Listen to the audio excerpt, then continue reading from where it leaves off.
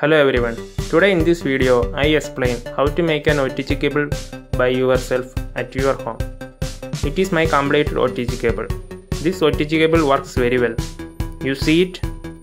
This USB female port is connected to the micro USB male port. The micro USB port is taken from old data cables. This USB female port is taken from old MP3 boards. How is it? What is your opinion? If you like it, please like, share and subscribe my channel. Okay?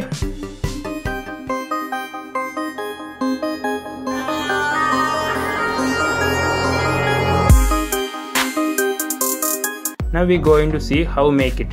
For this mainly we need two materials. One is the micro USB male port. It is obtained from old data cable. Here I cut the cable into a small length like this. The second material is the USB female port. It is present in PCBs like MP3 player, charger, etc. By desoldering method, it is obtained. Now we go into solder these wires to the USB port. For proper connection, first align in this orientation. In this orientation, the right side pin is the VCC, left side is the ground pin. The pin which is near to the VCC is the D- pin. The pin which is near to the ground is the D+ pin. Okay, you got it? In the case of this wire, the color indicate different pins.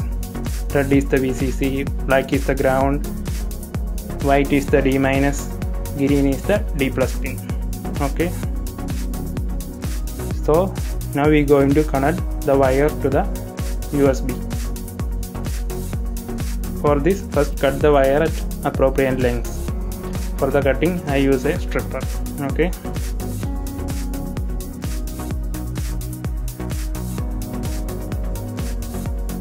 Now it is the time for soldering.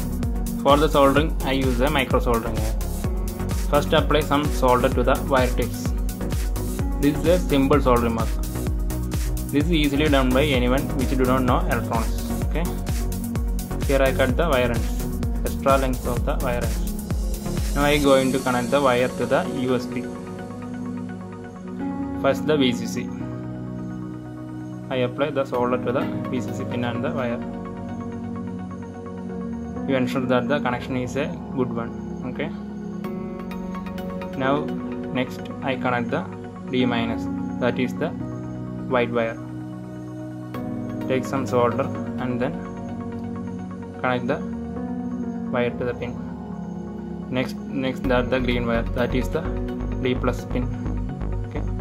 Finally the ground connection. Okay.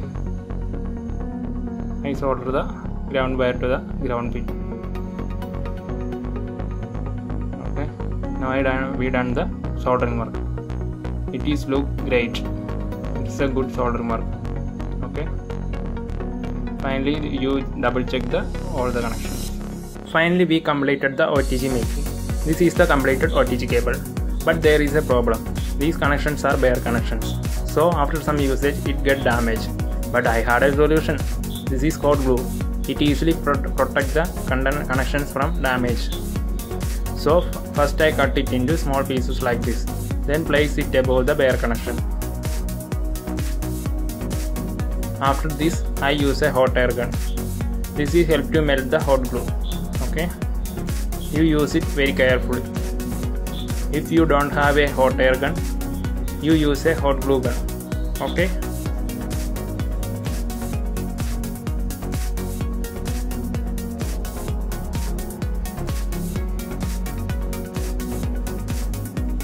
This is our completed OTG cable, but we need some time for setting the melted hot glue.